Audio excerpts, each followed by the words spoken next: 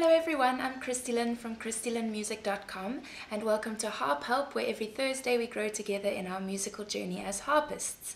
Today we're going to be talking about arranging for small harp. I recently got this electroacoustic harpsicle and I played at a wedding with it recently, and so I had to rearrange a lot of pieces for the small harp that I would normally play on my bigger lever harp. And I had some other harpists asking me about how I go about rearranging pieces for small harp, so I thought I'd show you a little bit this week, and I hope it's something helpful for you.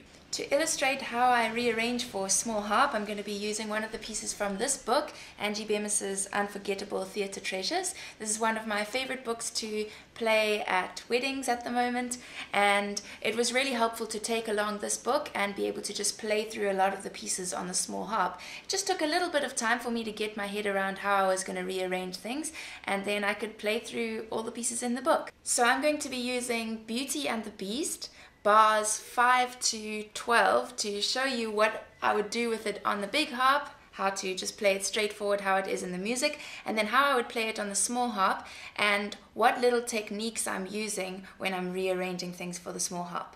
So let's get started.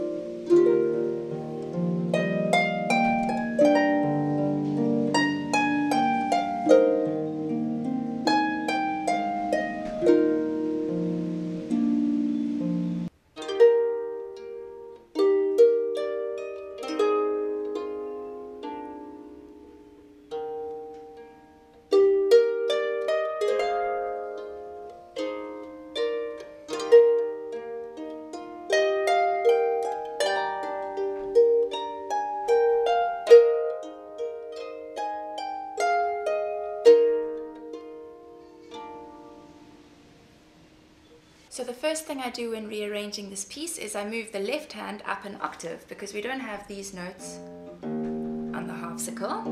We started up here instead, which is the bottom E flat on the harpsicle.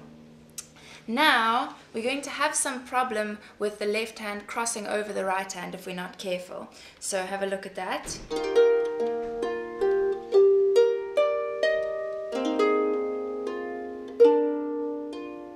That's a problem because we have the left hand notes firstly clashing with the right hand, so that we're trying to play the same note with the two hands, and then also we sometimes have the harmony above the right hand melody, which sounds a little bit funny with this arrangement.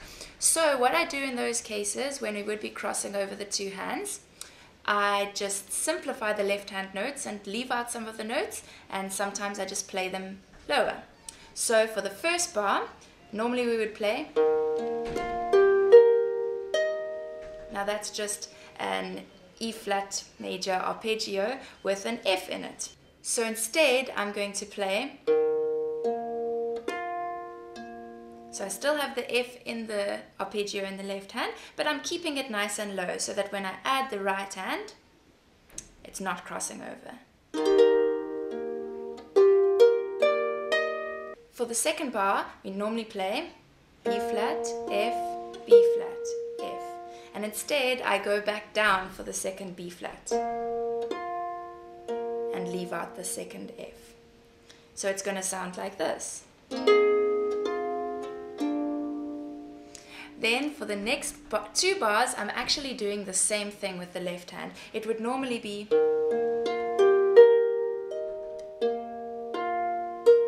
and instead I'm going to play the same as the first time.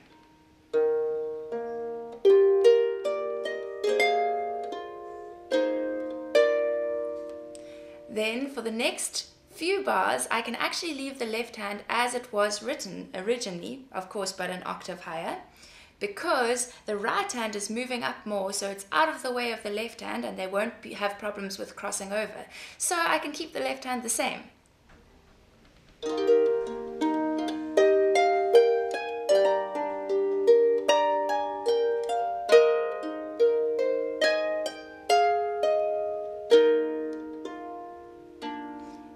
Except that last bar, of course, where instead of doing,